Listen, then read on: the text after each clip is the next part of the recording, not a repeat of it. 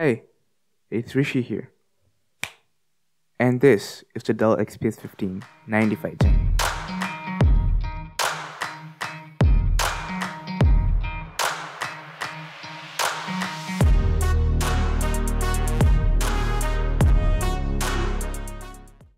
The price of this laptop has decreased from its original since it's a year old.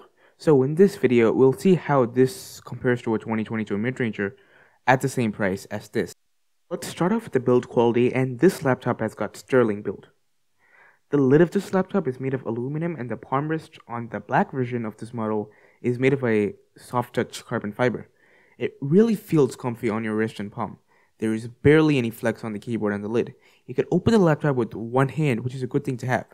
There is a prime feel when opening and closing the laptop, and it feels very solid. But one thing I missed on the XPS is that cutout you have in some laptops that provide a grip when opening the laptop. Nonetheless, you can still easily open it if you grab from the corners. On the back, it has an arresting silver finish on this black model with the Dell logo.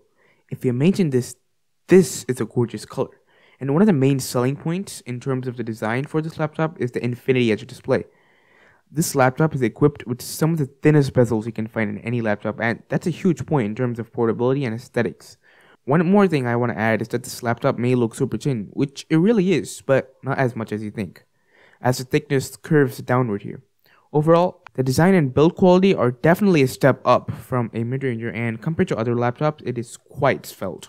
When it comes to ports, this laptop has one USB Type-C 3.2 Gen 2 port, a SD card slot here, and a 3.5mm headphone microphone combo jack on the right side. On the left side, we have two Thunderbolt 4 ports and a Kensington lock. This is one of the things I miss from a mid-ranger laptop. Mid-rangers such as this one from Dell itself offer two USB Type-A ports and a full-size HDMI along with the ports this laptop offers. But in the XPS's defense, unlike some premium laptops, this comes with a Type-C to USB-A and HDMI dongle in the box. Now let's talk about the keyboard and trackpad. This laptop's keyboard is backlit like any laptop these days. The keyboard has that clicky feel you get from the likes of HP and Lenovo laptops, yet at the same time offers a fast typing experience. This keyboard makes typing a glee. This laptop doesn't have a numpad, which is a downer for your numpad warriors, but the speakers here compensate for that, so I'll get to it in a minute. Another advantage with the reduction of the numpad is that the keycaps are pretty big compared to a 15-incher with a numpad. After typing in this laptop, my accuracy heads downhill when I type in a different one.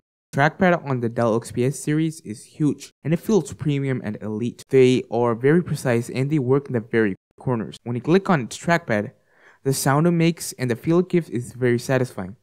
A lot of reviewers praise the MacBook trackpad, but I hate it. Its precision is good and it works the same in all corners and all that, but the MacBook's trackpad doesn't have that satisfaction when you click on it. So when compared to a mid-ranger, the keyboard and trackpad differs brand to brand, but still, the XPS is still a step up from even a Dell Inspiron. For this laptop, there are three display options: the Full HD Plus LED display, 4K LED display, and a 3.5K OLED. I went with the Full HD Plus LED simply because I didn't need 4K nor OLED, and this one will have the best battery amongst the three. Previously owning a 4K OLED laptop, I was worried if the display just won't feel good, but it's great. The color accuracy is pretty awesome for a LED display. It goes up to 500 nits, which is on the higher end in terms of display brightness in laptops. I could easily work outside with this laptop, but if the sun is directly shining at the laptop, it wouldn't be that comfortable. It's a 60Hz display, so that's conventional amongst many laptops. With this FHD Plus version, there is no touch, and displays have sRGB at 100%. The other two display options will have touch and better color spaces. The OLED version only has 400 nits of brightness, which still is pretty good. And the speakers. You could get this laptop just for the speakers. It has dual woofers and dual tweeters, and they deliver such solid bass and loudness. When I say these are some of the best speakers in a Windows laptop, trust me. It's got speaker grills here, here, here, and here. Compared to a 2022 mid-ranger, you'll probably get a better display for this price, but the speakers will stand no chance against the Dell XPS. This is a speaker from a Dell XPS 15 and from a mid-ranger.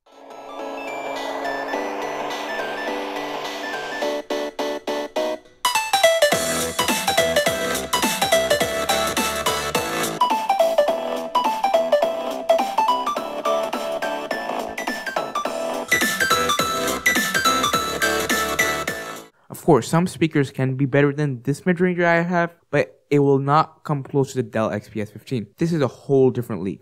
Let's talk about the battery life on this laptop. This laptop has a 6-volt 86 watt-hour battery and comes with a 130 watt charger. Now, I did some tests on this laptop to analyze the battery and charging. The first one was the video test with the brightness at 50%, volume at 30%, both Wi-Fi and Bluetooth on, in which the laptop took 4 hours and 40 minutes to drain the battery from 100% to 0. In the mixed test, which is basically my average workday with some media consumption, some Microsoft Word, a little video editing, and a little bit of idle, I got around 7 hours and 15 minutes. Whilst that is good, I expected more from this laptop. But keep in mind that during this test, the screen was always on. If your workflow includes putting your laptop to sleep once in a while and shutting it down for some time, this laptop will last you good.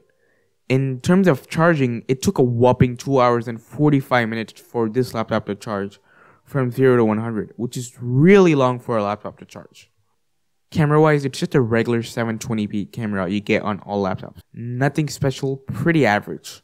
Some mid-rangers have a 1080p camera along with the latest MacBook. This is one of the areas where the Dell XPS laptops lag behind, but that's mainly due to this laptop having such small bezels. This is the audio quality from the Dell XPS's inbuilt microphone without any audio enhancements, and it sounds decent. When it comes to security, the Dell XPS 15 has Windows Hello using fingerprint and facial recognition. It's a really hassle-free way to sign in. Mid-rangers have a fingerprint scanner, but no facial recognition. But the XPS is lacking something in this place, and that is the camera and mic kill switch. They're used to physically block the camera and mic when not needed, and nowadays, those come in pretty much every mid-ranger. But the premium XPS doesn't have that.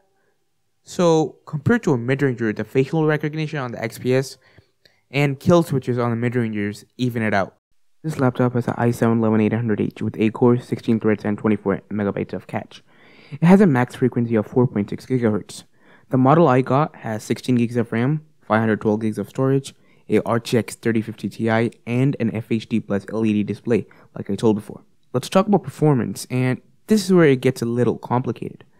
To test out the CPU, I benchmarked using Cinebench R23, and the highest I got from this laptop is 10,510.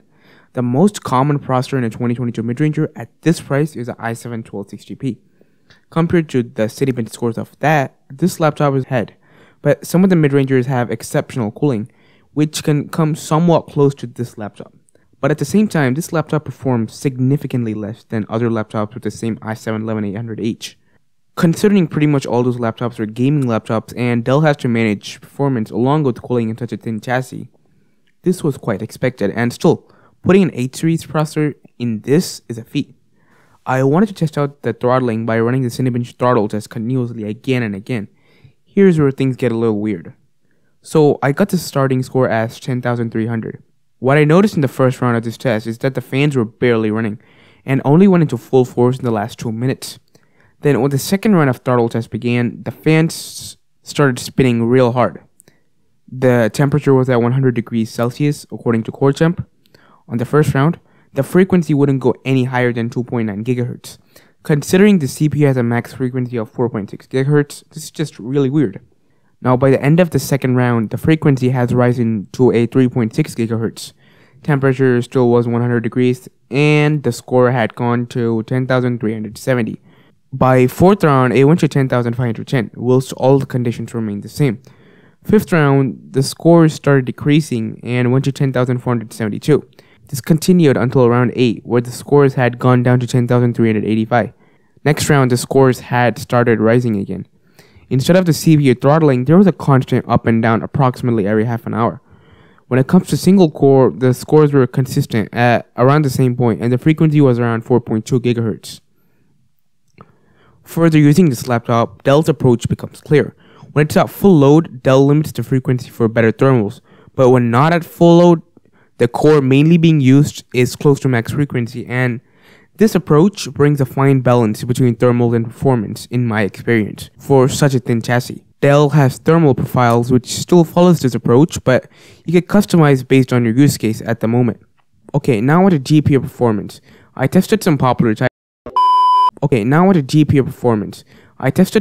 titles. I had the resolution at FHD+, but tinkered with other settings.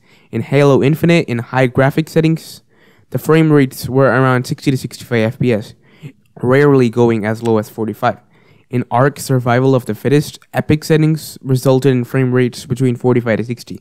High settings yielded 65 to 85 FPS. In Apex Legends, the frame rates were between 55 to 62 FPS, with everything at max settings. In Forza Horizon, I had the dynamic render quality at Ultra, and I constantly got 60 FPS. No comparison here. The Nvidia M series and integrated graphics in 2022 mid-rangers don't stand a chance against this 3050 Ti. Now, some mid-rangers are coming with the new Intel Arc A370M GPU, which, whilst I don't have the specifics, is almost close to this, but isn't as powerful as the RTX 3050 Ti in the games. So GPU-wise, this laptop is your best bet for this price. Now with some productivity benchmarks. I ran PureGetBench for DaVinci Resolve here, and this laptop scored a 660, which is almost double that of the integrated graphics in mid-rangers. Also, it's even faster than a laptop with Intel Arc A370M, even on systems that have a better CPU than this one. In Photoshop, which is a heavily CPU-reliant application, the mid-rangers are equivalent to the Dell XPS, sometimes ahead by a few points. In Premiere Pro, this laptop once again beats out the competition from the mid-rangers. So to conclude performance as a whole, yes, the XPS is a better bet than the latest mid-ranger. During all these tests, the carbon fiber deck barely got hot, and the keyboard didn't get any hotter than warm. I like the laptop has the vents on the back, as laptops with vents on the side will blow the output hair onto your hands, which irks me. To answer the big question, yes, getting last year's XPS is a better bet than getting the latest mid-ranger. This is a big win for me for video editing, as I don't like gaming laptops nor MacBooks, and I recommend it to you too. The only people who should go for a 2022 mid-ranger are those who want more ports, those who want more quicker charging, maybe more battery life, privacy-minded folks who want a mic and a camera kill switch, or numpad warriors. If you're not on the list, I would 100% recommend you to Dell XPS 159510 in 2022 for this price. That's it for this video, guys. Thanks for watching. This is Rishi signing off.